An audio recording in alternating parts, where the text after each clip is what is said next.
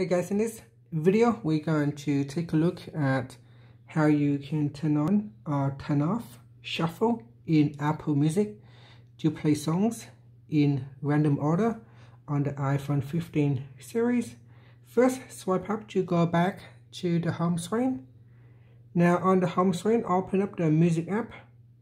Then I'm going to go back to my music library. So here, tap on library. In here, you can open up a playlist or open up albums or songs.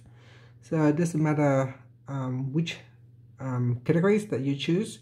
So here I'm going to select a playlist. So here I'm going to open up this for playlist, Funky IT Jungles.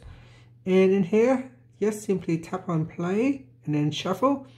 And this will allow you to play songs randomly.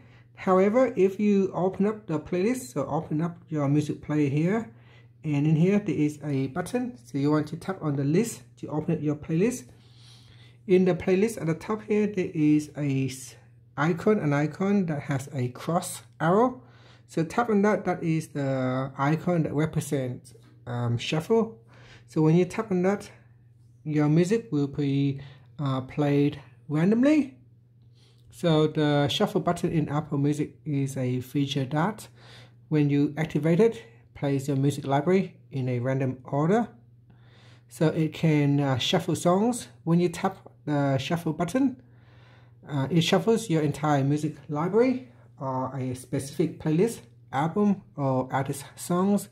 This means that the songs will be played in a random order rather than their original track sequence. This also gives you a variety.